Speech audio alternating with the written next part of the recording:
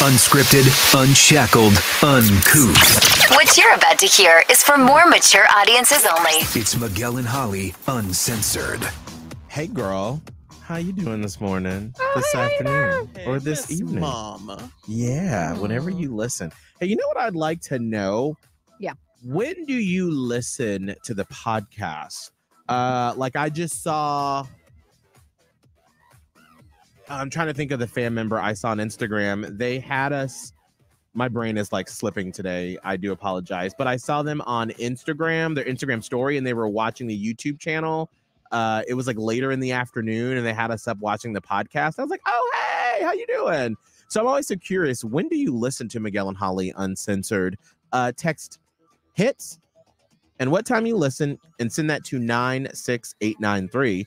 But also check out our other podcasts like Miguel and Holly Full Show, Miguel and Holly Am I the A-Hole, Miguel and Holly Blown Off, all the other podcasts. Also, Queen City Confessions. Because remember, we got to get to that confession that I could not read on the air this morning. Oh my God. See, I was so mad at the time and I'm like, well, how are you going to make me wait? And then I promptly forgot about it. So La, la, la, la, Did you la. just remember now? Yes. When No. he said it. Well, Miguel. Oh, me? Oh, no, I haven't pulled up. Oh, okay. Yeah, that's why I was No, leading I don't. into I totally forgot about it. confessions. I never forget Confessions. anything. It's true. Nah, I forget You most. just got a bug. I got a book. Mm-hmm. So here's the podcast this morning, or the podcast. Here is the confession. We're having a rough time today. We are like my words are just. I feel like I have a lot to do still and I'm just thinking about it. But Yeah. also there's other things and I was like, I should throw this in the podcast. So I made notes, but whatever. All right, hey, Focus. let's do this. Focus. The three of us. Yeah. I'm gonna count to three. We're gonna. Kelvin's yawning. Go ahead, girl. I'm good. Get I'm it ready. out. We're all yawning now. Well, it's like, someone else makes you yawn. Mhm, That means you have a lot of empathy. I have none. So I was that's like, why I where's did- your yawn at? That's right. Okay, on the count of three, we're all gonna take a deep breath, like truly inhale and then Mm. exhale. I'm Okay. gonna stand And up everybody too. listening too. Yeah, Yeah. absolutely. Because Right. sometimes this is the one thing, not to bring up someone from the past, but Scotty the Body, our old producer, he used to annoy me because in the morning before the show, he'd be like, Yeah. He was a heavy breather. and I'd be like, what the fuck? It's 4:45. I used to yell at him so bad in the mornings. And God bless him. He would just like that expression never change. He'd be like, hey, Miguel, you're just being so It's just a little disagreeable. It's like, you're just silly. And I'm like, being so crazy. I'm angry. I think you're just hungry, Miguel. I'm tired. Do you need an energy shake or something like Yes. So we're gonna take a page from his book. Okay. Okay. Okay. Here we go. On the count of three. Yeah. 1, 2, 3.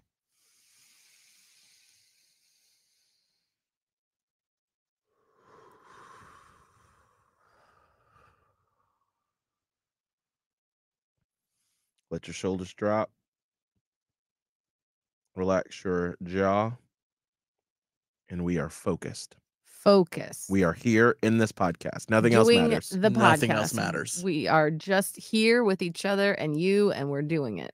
All right, got it. We're I'm good. in. I'm here. Yep. We're in. We're focused. Mhm. I'm right here. All right. I'm in the universe. Well, now let's get to this uncensored Miguel and Holly Queen City confession. Oh, I love confessions. All right, here it is from this morning that we couldn't read.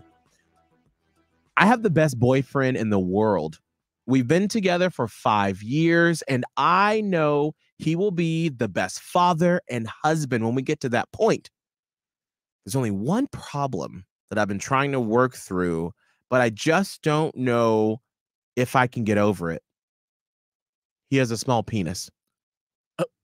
It's small in length and girth. But you've been there for 5 years. Yeah, girl. If it was that big of a problem, wouldn't you have dipped out like right off the bat? She thinking about cheating. Is she? Someone sent her a big pig. So I've been with someone. This is obviously adult conversation. Yeah. Clearly. Okay. Who Yes. NSFW. right? Who had a small member. Sure. And we tried to work through it. And, bought things that could help in that department. Mhm. So there are things you can do to work past it if you want to. Now, ultimately, that was not why the relationship didn't work.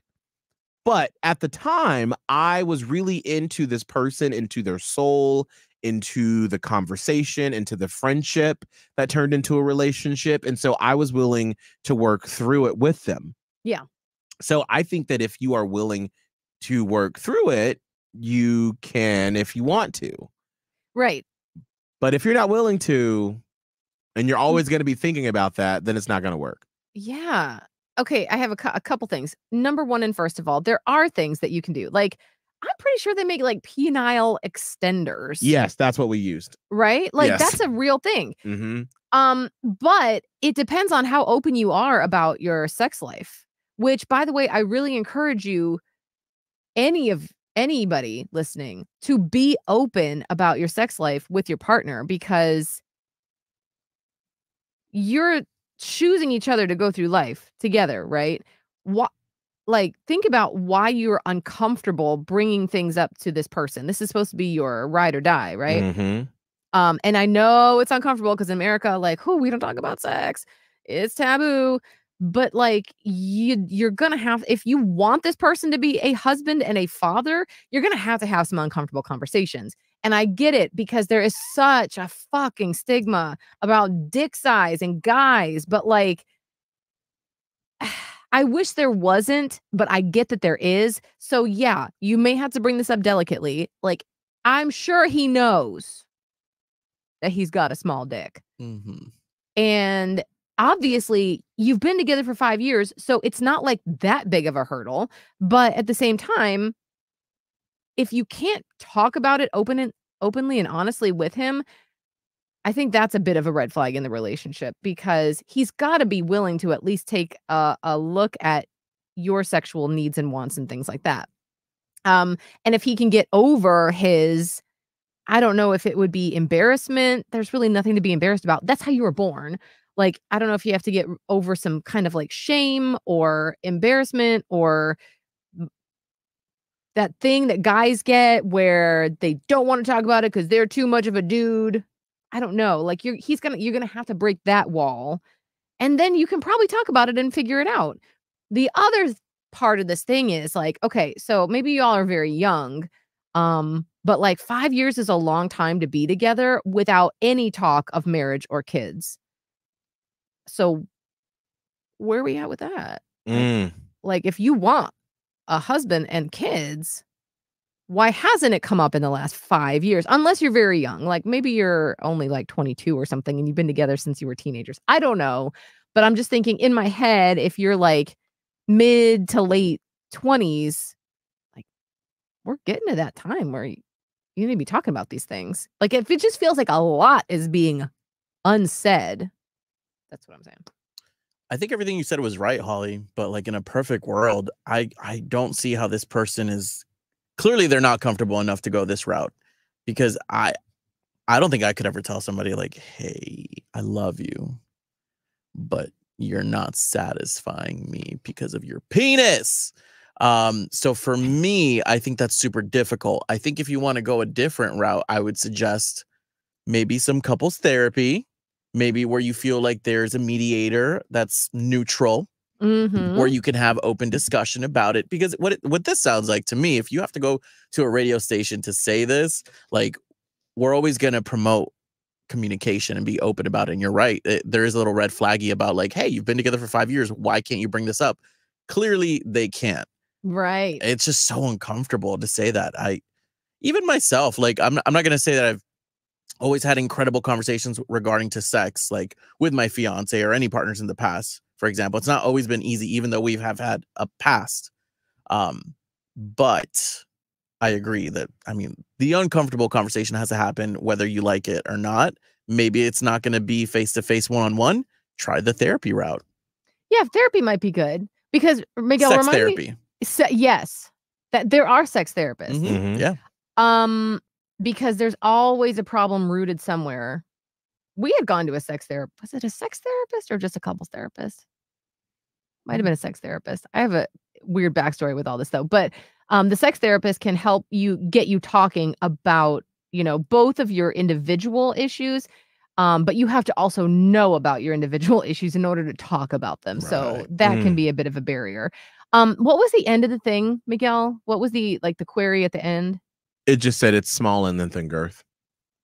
But They said there's only one problem that I've been trying to work through that I just don't know if I can get over it. He has a small that's penis. it. I just don't know if I can get over it. So the thing is, like, are you thinking about breaking up with this man because of this? That's what it sounds like. If that's the case, you have nothing to lose by bringing it up. Right. Either True. Either you're going to break up with this man because of this issue anyway, or you just say, fuck it. Let's talk about this. And then he gets mad, and then you get mad, and then you have a breakup. But you were already thinking about breaking up. Yeah. So what do you have to lose? I guess that would be the... To me, I always feel like in relationships, and especially when you're talking about someone that you are choosing to be with for the rest of your life, if they don't know how to have these type of conversations that you want to talk about, then that person is not for you.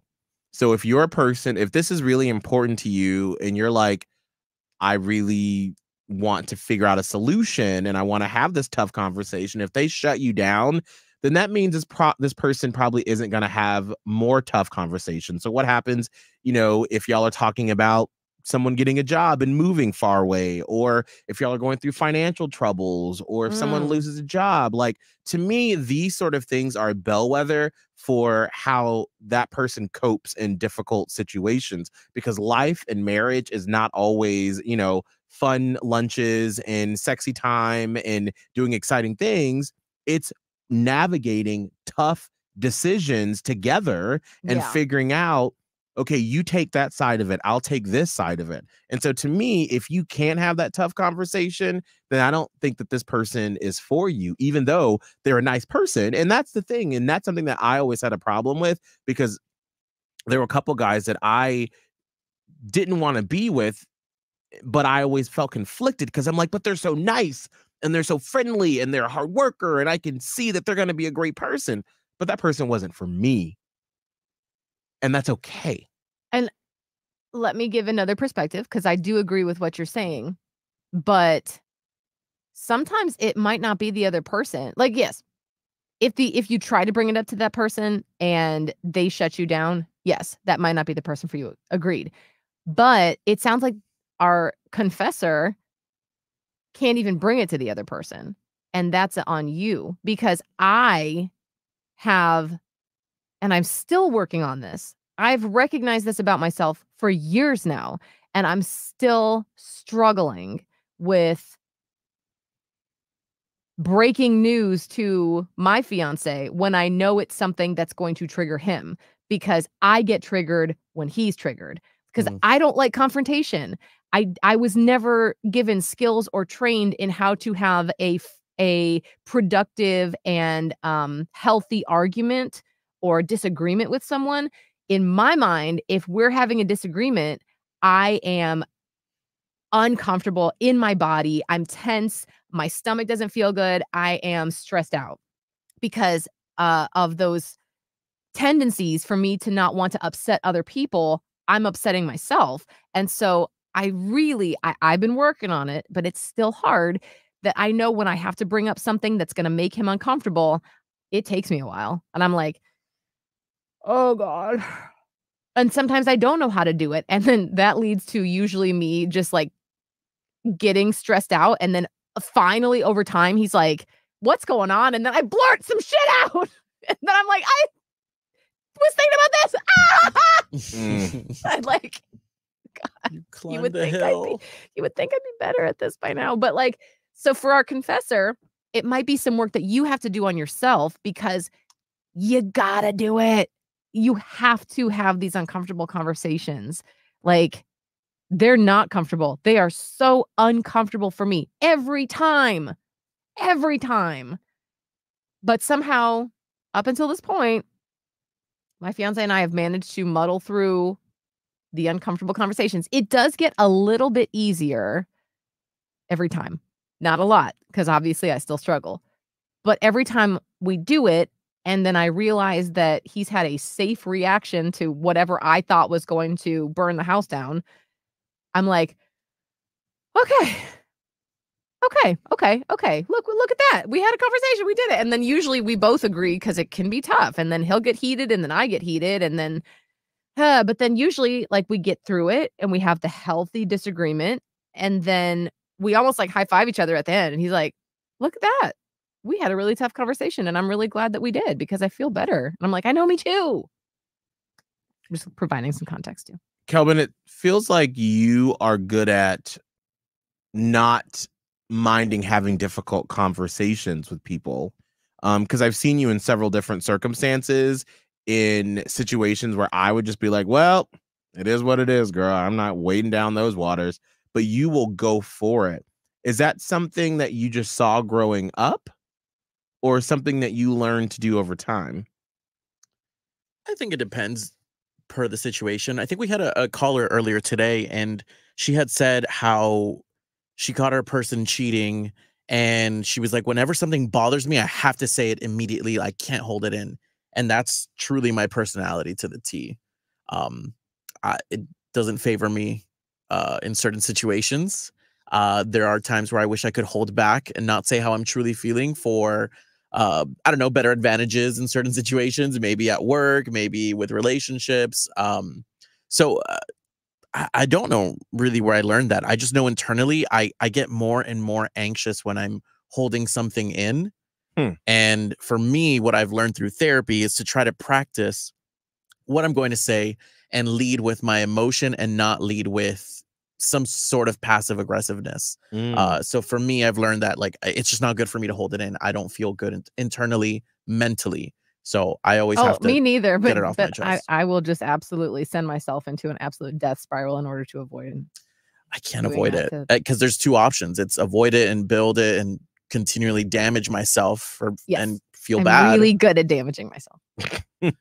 Or I let it out. We can talk through it. We don't go to bed angry. We move on. And I personally, I that's my route. I'd rather do that.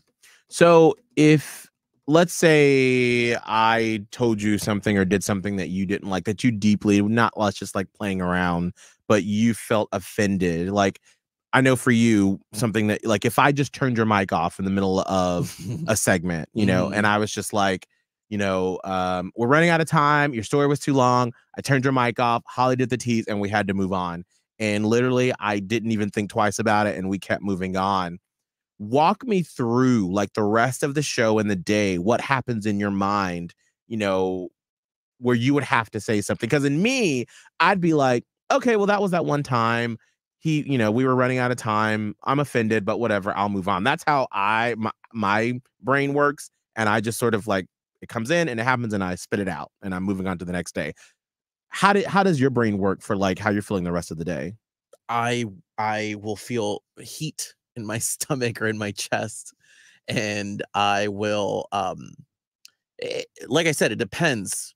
It really truly depends per situation. But for me, I will start getting angry internally, and then I start thinking, okay, well, why would he do that? What was the point of that? Let me try to rationalize before I not attack, but you know what I mean? Like I confront you about it. But there's been certain situations, not too many, but there's been certain situations where I feel like I've gone up to you guys and been like, hey, I wasn't really happy about this and how this happened. And I'd really just like your opinion on it. And I feel like that's my route. That's my route. But yeah, that's how it is initially. Initially, I'm just like angry. I'm quiet. I'm a little reserved for a little bit because I'm thinking it over in my mind. And then once I've rationalized, okay, this is what I want to share, this is how I want to express it, then I'm ready to do the confrontation. But there is that moment of like, okay, let me collect my thoughts. It's so interesting how people deal with it. Like, I think I've learned the older that I've gotten that and I'm trying to think of situations where this has happened recently. And I'm thinking with our previous boss here, Daddy AJ, where he sent us a couple of like emails that morning. And then there was like one that I was just like, what the actual fuck is going on? Yes. Where like my initial reaction is like, I'm pissed.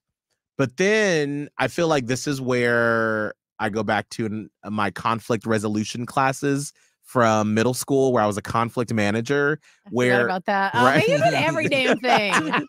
Everything. Yes. But I feel like that course taught me so much about people, even though we were so young.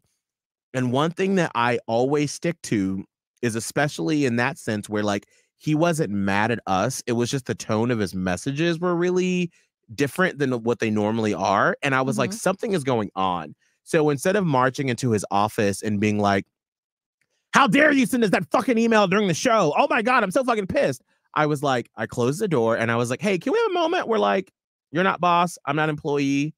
Are you okay? What's going on?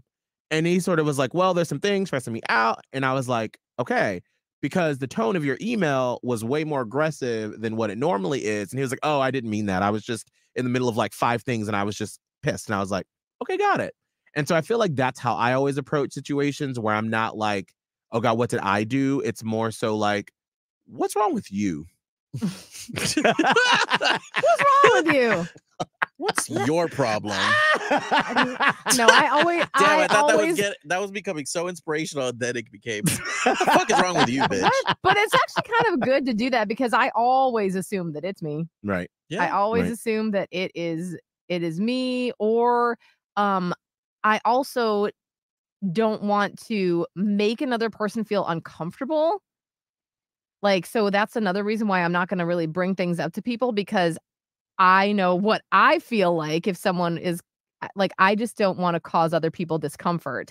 And like, I do work on my people pleasing tendencies, because I know it's not about pleasing. It's actually about controlling, and it's manipulative. And once I learned that a few years ago, I try to catch myself, because I'm not trying to please the other person. I'm trying to manipulate the situation so that I don't have to feel discomfort and they're not feeling discomfort. And that's where it comes from. Because I don't handle it well. And so I really try. I'm like, I'm not trying to be manipulative, but I also don't know how to handle myself in a, like, if the other person were to fire back at me and become upset, that's where I fall apart. I don't have good, like, if I'm trying to think, it's not all the time, because like, for example, my fiance and I have had some fights where I'm like, no, it's this, like, I will stand up. But if it's a work situation, or if it's with someone I don't know very well, or even if it's someone that I do know very well, but like, I don't know, I if I'm like, I don't really like how you spoke to me, and they're like, well, you took it wrong. I didn't, like, you took it wrong. Like, that's not even what I meant. I'd be like, oh, it's fine. But I would just it made me feel uncomfortable. And they were like, well, I don't know. In my head, like, somehow we start having an argument, and that is the feeling that I like, oh God, I would cry, like, because I don't know how to Frustration. feel those feelings without having a body sensation. Yes, I think it's frustration, and like, my body literally doesn't know how to handle it, to make my mouth work to say what I'm trying to say, and I just cry. So there's some complex things going on. There's something that I really have learned from the two of you, is that whenever something is presented, you guys immediately do not judge, and you try to like see something positive, or you do it at the end. Either way, but you guys either do it in the beginning or at the end. And that's something that I want to work on, and I have been, but I'm not the best at it. I very much am ready to blame, and that's something I don't like about me, because it doesn't put me with a peace of mind to start with. So that's something that I really enjoy about the two of you. That's where, because Miguel and I learned a few years back, because we used to say we were like the same person. And that's one of the ways that in which we're the same. I think our upbringing and just the type of person that we are, Right. and the way that our brains kind of work to put ourselves in other people's shoes, that's where that comes from. That's where we're like the same, where we're like, okay, you just imparted a lot. Let me think about this, because instead of just jumping to a conclusion and judging, we're both of the mindset of like, let's get to the actual bottom of this. And I think it comes from a deep-seated place of empathy and putting ourselves in other people's shoes. Even though we have a lot of differences too, that we've, made big strides in figuring them out so that we wouldn't be a lame morning show. That's one of the things that I think we do really well in tandem. So thank you for that compliment. And it really does help to lead with curiosity instead of judgment. Yes. Right. I was raised by a bunch of beasts. So for me, that's always my go-to because that's all I've ever known. Well, that's why I think that's part of this thing where you're like, you start to feel uncomfortable. So you have to say it. Right. I think it has a lot to do with your upbringing. And because even your family now, within the last couple of days, we've heard stories about how you are literally shooting off mean tinged text messages to family members. And I'm like, I would never right. But that's commonplace. And so you're okay with that form of communication, I guess. You were raised that way. Whoa.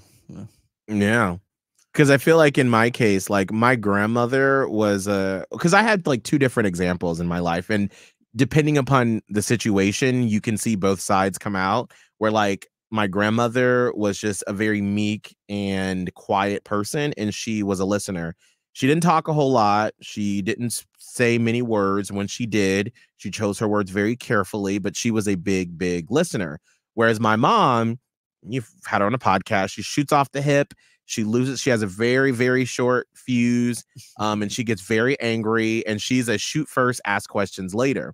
So I feel like the majority of my personality is like my grandmother, where I will listen and I have so much patience and I am kind and empathetic and I want to help you be the best person you can be. But then every now and then my mama, Angela Jackson, comes out. Yeah, that's where we get different. Right. And that's where I'm willing to just lash out. But like it has to be at the very, very end of my rope. And it's only happened a few times in my adult life where y'all almost saw it with Abe and that tattoo. I saw like you saw your like you could see like the flip. face You could transition. see you literally became that person. Like the Hulk came out. Right. Like I literally went from Lydia Cole, my grandma, to it was a quick flip to Angela Jackson, my mom, where I was like, what the actual fuck are you doing? And because you got real serious. You were like, what the fuck? It was like another person came in. Like, you ever seen that movie? Was that where like the guy's got a lot of personalities? It's like a horror movie. M. Night Split. Shyamalan. Oh, Split. Yes. Split. Angela took the light. Yes. Okay. That version of you took the light, and the mild, nice, empathetic person just went back to a corner and was like, that's not my rodeo. Nope. Yep. Yeah. And that absolutely. So that's why I always say, like, I can be several of those things. There was a roommate we had back in the day in Tampa, who a lot of times people were like, Miguel, he's using you. He's taking advantage of your patience and your hospitality. And he was our roommate for a long while. And then he did something that was unforgivable. And like, that's when I lost my shit. Because there were several things leading up to that. But like one of the times where I lost it, it's like everyone has a trigger. Yeah. And for me, obviously we're in the public eye, and so I'm all about presentation. And as a Black gay man, I know that sometimes the spotlight can be a little harsher on the things that I do, and so I go through a lot of pains to make sure that people see my best side. Well, this roommate had left a bunch of cigarette butts outside of his balcony and my townhouse, and the HOA came to the door and they're like, hey, Miguel, we know that it's not you. We know who lives back there in that side of your townhouse, but there's like a pile of cigarette butts, and the HOA are about to do a walk around and they're going to probably fine you. And like in that moment, I was just a Black man with two older white people being like, this is just a trigger. You irresponsible little Black boy who thinks you can just buy a townhouse in our neighborhood and move here, but clearly you can't be here because you don't know what to fucking do and how to follow the rules. That's a trigger that it set off on me. And so when I called him, our other roommate was like, I have never seen fury and anger like it came out of your voice in that moment, because I don't like to be embarrassed. I don't like to feel shame. because I'm like, I do everything that I can do to like put my best foot forward, especially in that sort of home living situation.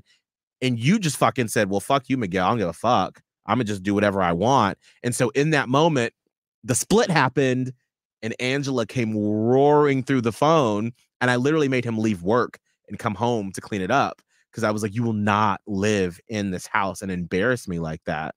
And so that's why it's just certain triggers happened where the patience just goes right out the window.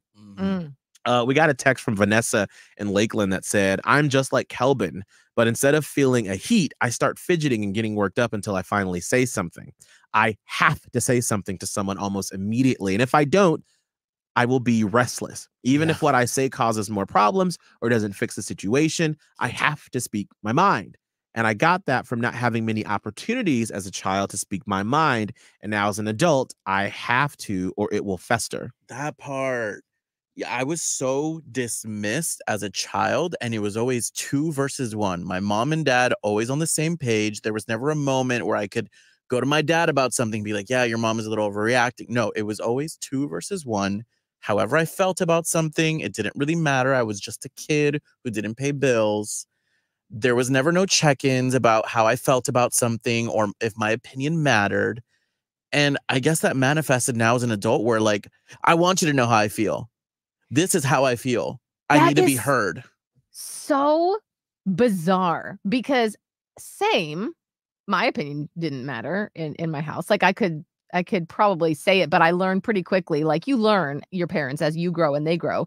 Like it's not going to matter really. Like if she has decided something, she's like, there's no fighting it. And so, but it turned me the opposite where I'm just like, what I have to say doesn't matter. So it's not going to matter. So I'm just going to sit here. But also I wasn't allowed to get mad.